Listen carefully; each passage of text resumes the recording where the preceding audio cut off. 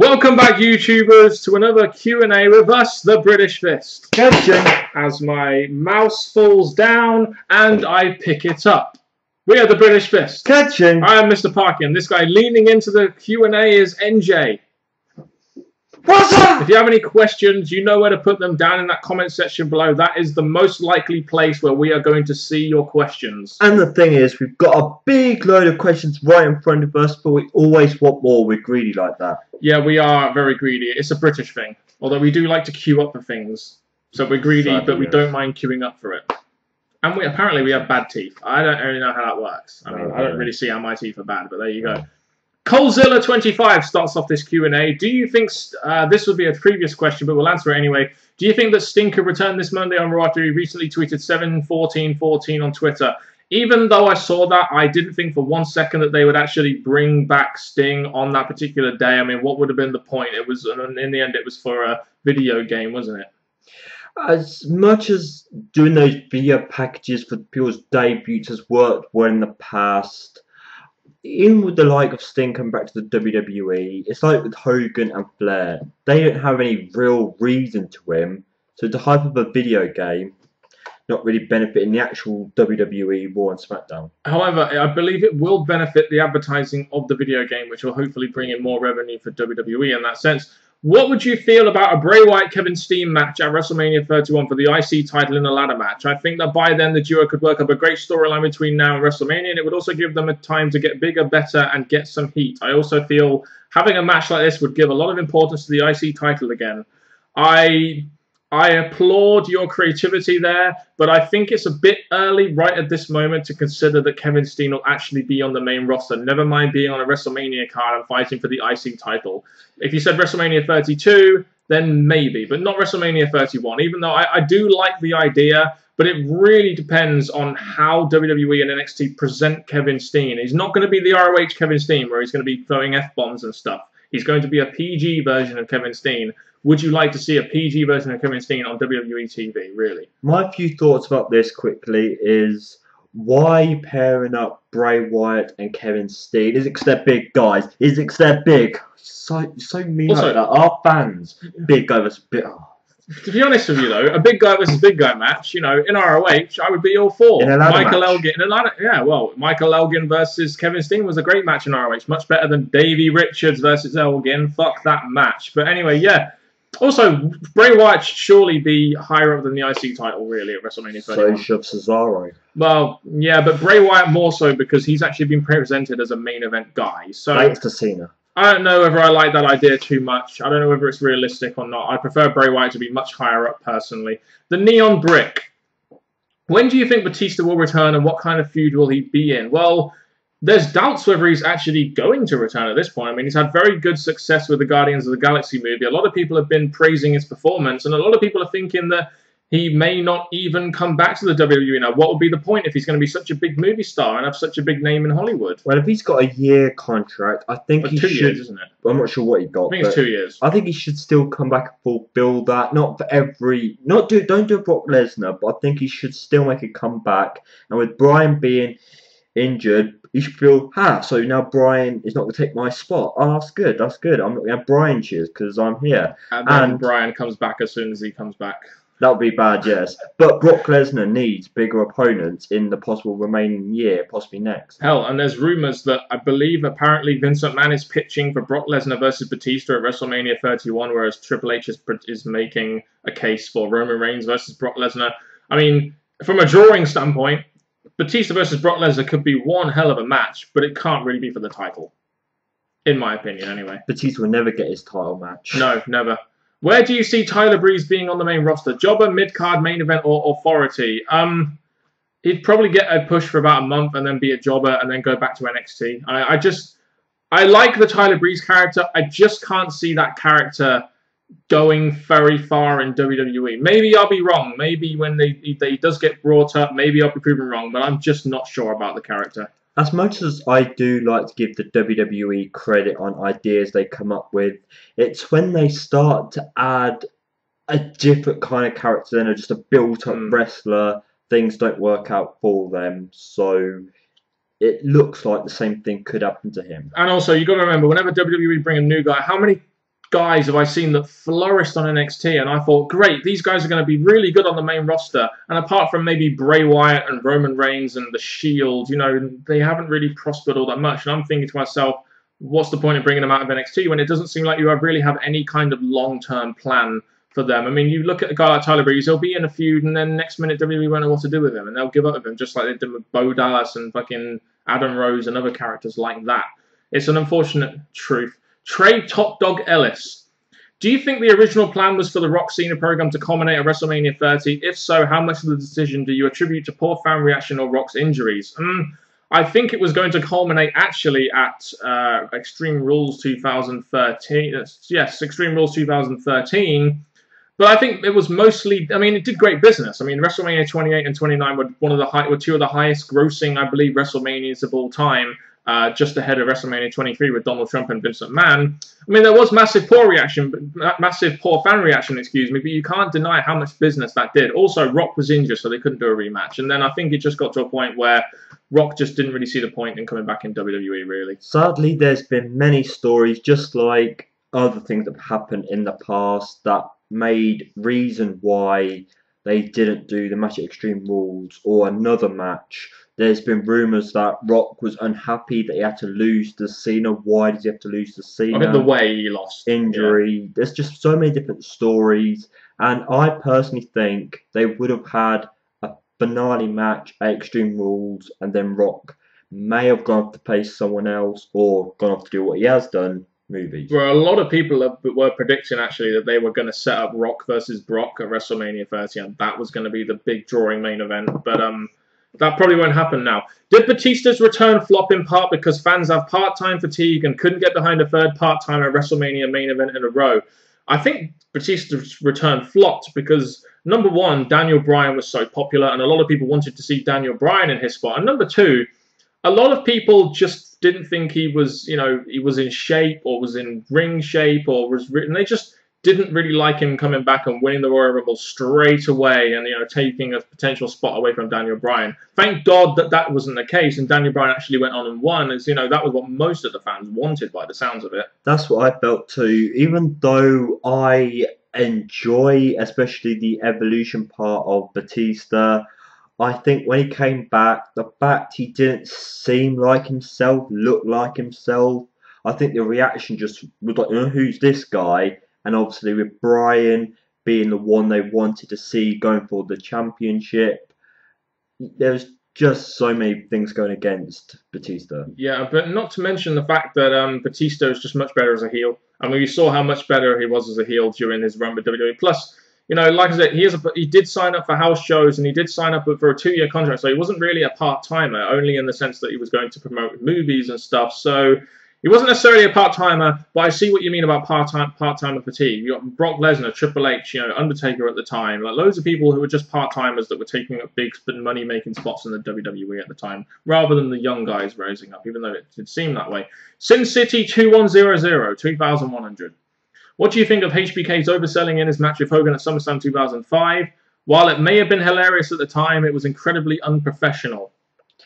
The way I see it is that you got two guys who, even though I can give HBK more credit than Hogan, I think they both felt that they were the big stars in that match and didn't want to do justice for the other person, which may have made the match entertaining, but like I said, it really weren't the way a wrestling match should go down. Well, it was the case that Hulk Hogan wasn't going to be around for much longer afterwards. He had, you know, from a money drawing potential, he probably could draw a bit more money than Shawn Michaels, but Shawn Michaels was there till 2010. So really, if Hulk Hogan was not going to be there for much longer and not really going to be there on it was just going to be there on a part-time basis, HBK had to win, really, but, you know, politics, and these two are probably two of the bigger politicers in the WWE, and, well, Hogan won, because Hogan always wins. Hogan always knows best. Type 1. If CM Punk could return to the WWE, do you think that Daniel Bryan would lose his WWE spot as a main eventer and most of his fan base? I think Daniel Bryan would still be a key figure in the WWE and still be a very over babyface. But CM Punk would probably be in a higher spot than Daniel Bryan, especially at this point where Daniel Bryan is injured, and WWE would probably want the star power. The way I see it is that I think Bryan's overness, even without the yes, yes, yes, or his style in the ring changing, the thing that I think will benefit is the WWE cannot seem to write three main event feuds. Not really, in a way. I think the fact that Bryan would be second to CM Punk. Yep, I think so too.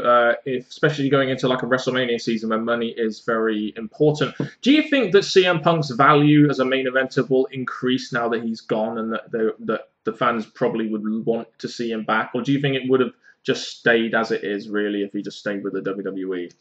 I think CM Punk, like he said before, he felt that he had accomplished everything that was being thrown at him. There really weren't much of a step up. There's again stories about the Brock Lesnar match. There's stories about the Triple H match he would have gone into. So I think CM Punk, I think things would have stayed the same even if he did stay. He would have gone through the same matches he already done, been unhappy, and I think products. He would have come up with a new shirt every few months, but nothing else. As you do with CM Punk. Tim Crace, do you think WWE should bring back War Games? It's not a bad concept to bring back, but is it completely necessary? I don't think so. Maybe as a one-off thing like Hell in a Cell, you could do it back when it's a WCW thing, and WWE aren't going to really acknowledge WCW. I don't think it's really needed. Do you think that WWE should get rid of Money in the Bank and Hell in a Cell? To a degree, we think definitely Hell in a Cell, because that match type should be saved to end big feuds. And Money in the Bank, we would prefer to see at WrestleMania, wouldn't we? So yes to that question. Although Money in the Bank is usually a pretty good pay-per-view. Hell in a Cell straight away, I think even if it stops being a pay-per-view, they've already ruined it now. They've already made multiple Hell in a Cells that should not have been Hell in a Cells. So I think the whole Hell in a Cell match has been not the same for a few years now. Money in the Bank, as much as you could compliment the pay-per-view matches we've had, I think WrestleMania needs as much speciality as it can, and Money in the Bank gave it that. It just gave a guaranteed opener spot fest that the crowd were going to get into. Apart from, let's say, having your World Heavyweight Championship open. Just saying. What WWE pay-per-view do you think WWE should get rid of? I mean, we said Hell in a Cell, and that's a pretty standard one, I think. If I had to throw some more in, Elimination Chamber, because I felt that was a good speciality like the Hell in a Cell. You could say, I'd say the fact they've got 12 pay-per-views a year, just minus another one to replacing it.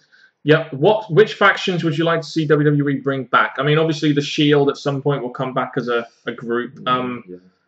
Any particular factions? I mean, DX maybe on a temporary basis, but nothing major. I mean, well, they're thinking of doing the Shield and DX, possibly whatever DX members they can get, and then the Shield because they haven't had that match.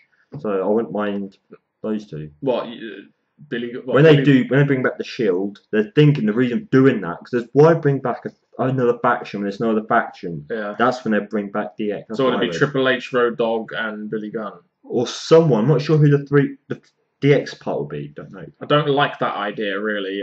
They've already done it with New Age Outlaws, so just. No. WWE and TNA talk. What do you think of Sting? What do you think of Sting finally signing a deal with WWE? I mean, we don't really know. I mean, it looks like he has, and he may wrestle one more match, which I guess, considering the fact that he's never been in WWE before, will draw a little bit of money. So I'm kind of interested just to see what direction WWE would actually go with Sting. I think a Bray Wyatt match would be perfect for a Sting coming in for one last match, but I'm not buzzing about it, put it that way. Then again, I'm not really buzzing about anything in wrestling apart from NXT right now. As much as Bray Wyatt, again, if they can bring Bray Wyatt up to be a credible opponent for Sting, because after what we've seen on previous Raw, Bray Wyatt and the Wyatt family are not in a good spot right now. So my opinion on Sting is that the Wyatt family is just like Hogan and Flair. The WWE are just giving up money for free. Just don't do anything. Just here, take this money, take it. We've got loads of it. To plug the WWE network. But here's my thing. You bring in Chris Jericho to work with Bray Wyatt, and he's in a worse spot than he was before he actually feuded with Chris Jericho. Just stupid. What do you think of the AJ Lee Page feud? It's probably the best feud the Divas have, really, and it's probably going to last, one more pay-per-view, you'd imagine? I'm disgusted with the way that Natalya has fallen so far when she could have been a top base against these heels coming in. But as for these who you've spoken about, I think it's the hottest thing they've got going. And yes, they should try and bring out multiple match types like submission, the tease hair versus hair match, all just something that these two could provide that other divas have failed. But I think once they've drawn in wins and stuff, there'll be one more match and then finished. Yeah, it's the best feud the divas have, really. Adam Kahela, what do you think of the top 5 in-ring performers in all of WWE, including NXT at the moment? Right. Cesaro, great in-ring performer. Sami Zayn, another great in-ring performer. Adrian Neville, another good in-ring performer. I think you have to include Seth Rollins is another great in-ring performer. I think you also have to include there Daniel Bryan, even though his style will be somewhat limited. I mean, there are loads of. I mean, it really depends. I mean, in-ring performers, but I'd say there are lots of good workers in WWE. Like you look at a Brock Lesnar, just brings a speciality about the way he wrestles. You look at, there are many wrestlers that have their individual styles, but when you talk about in-ring performing, I imagine you mean in a sense like 5-star matches.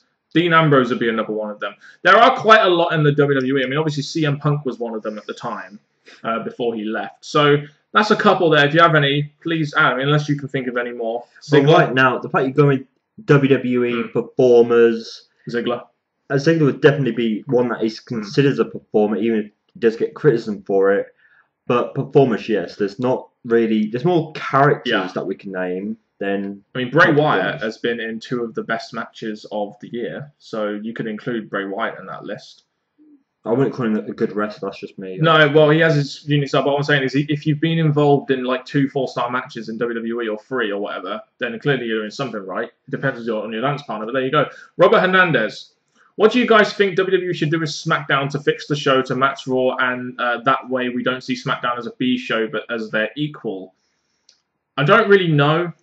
I mean, I've given up watching SmackDown now. I don't think. I mean, even if WWE wanted to make it a special show, they can barely, make their Raw show feel like a big show. So what's the point in doing it with SmackDown?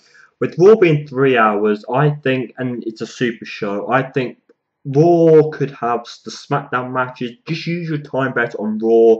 Make SmackDown slot the NXT slot if they can find to allow NXT to be TV dealed where SmackDown is, to get that more publicity while the Raw and SmackDown matches are combined into one show.